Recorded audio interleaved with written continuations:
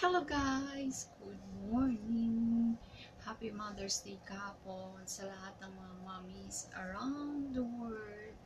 At sa, alam ko may aftershock pa ngayon eh. Ngayon po ay Monday, May 13. Ang ganap po natin ngayon.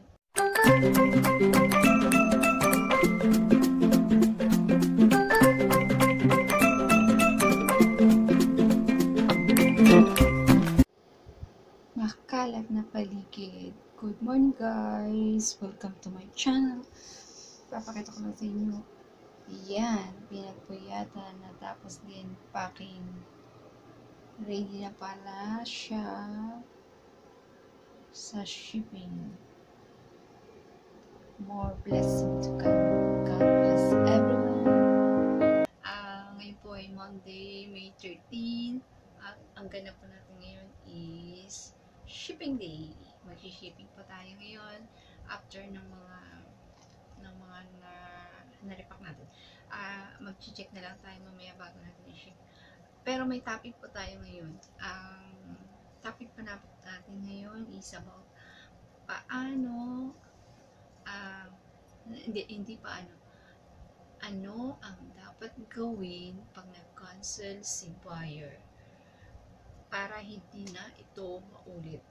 Kasi po, guys, nangyari po sa akin yan. Kahapon po, around morning, bigla po nawalan kami ng kuryente. Ang kuryente po namin is bumalik gabi na, mga around 12:30. So, kailangan kong gumising at kailangan kong i-check ulit yung Shopee account ko. Kasi syempre, as a seller, hindi mo naman pwedeng sabihin yung mga buyers mo na ay, huwag kayo mag-cancel kasi ganito kayo nag-brown out sila. Hindi. Once na nag-cancel sila, cancel sila. So, ayun nga po, 3 buyers ang nag-cancel ng order nila.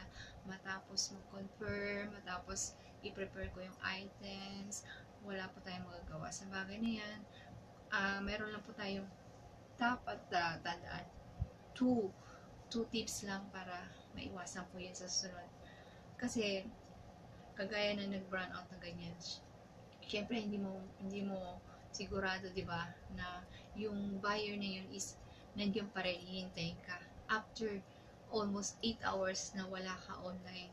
Kasi pag ikaw ay isang online seller, kailangan lang ka naka-online, kailangan like kang active, o may mga nag-inquire or may inquiry, kailangan nandiyan ka kaagad. Kasi once na nawala ka or maraming sellers na pwede silang puntahan. Marami silang choices, kumbaga. Kaya once na nandyan sila sa'yo, grab, bigyan mo sila ng time, kailangan maging active ka.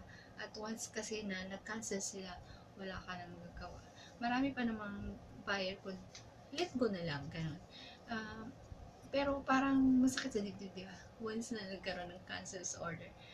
Yun lang guys, kasi ang wifi kasi napaka-importante talaga sa isang seller pag nawala. Hindi kasi kaya ng data yung Shopee, masyadong malakas. Tapos, yun na nga, dahil sa brand out, nawalan ako ng 3 buyers, nag-cancel sila lahat. Pero okay lang, marami pa naman dating. Tapos guys, ang gagawin lang natin ngayon is papakita ko sa inyo. You guys, bye-bye. More blessings to everyone. God bless.